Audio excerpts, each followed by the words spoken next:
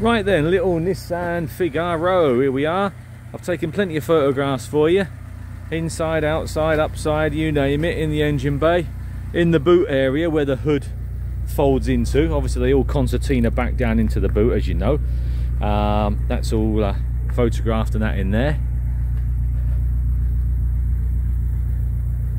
Very popular little car, aren't they? Little cheap and cheerful convertible. Have a quick wander around and I'll have a show you inside.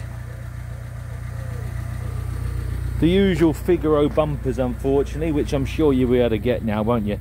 You'll be able to get some aftermarket. They always suffer a bit with the rear wheel arches, don't they, and bumpers.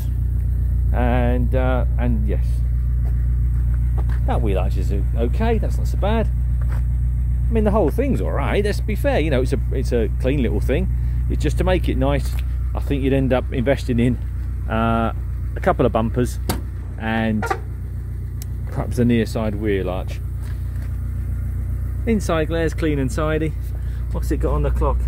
128,000 kilometers, I assume. Look, I'm just assuming that's kilometers, guys. Look, it's got kilometers wrote above it for the speed. I would assume that's going to be kilometers for the mileometer as well.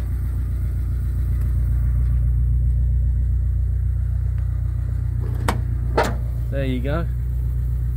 I assume they're all automatic. We've had quite a few of these in. I've never seen a manual version, so I assume it's automatic, unless it's going to be like a special order, maybe. I don't know, unless they just make one size fits all. That'd save a lot of arguing, wouldn't it? That's what you get, like it or lump it. Anyhow, there you go, the little Figaro summer car.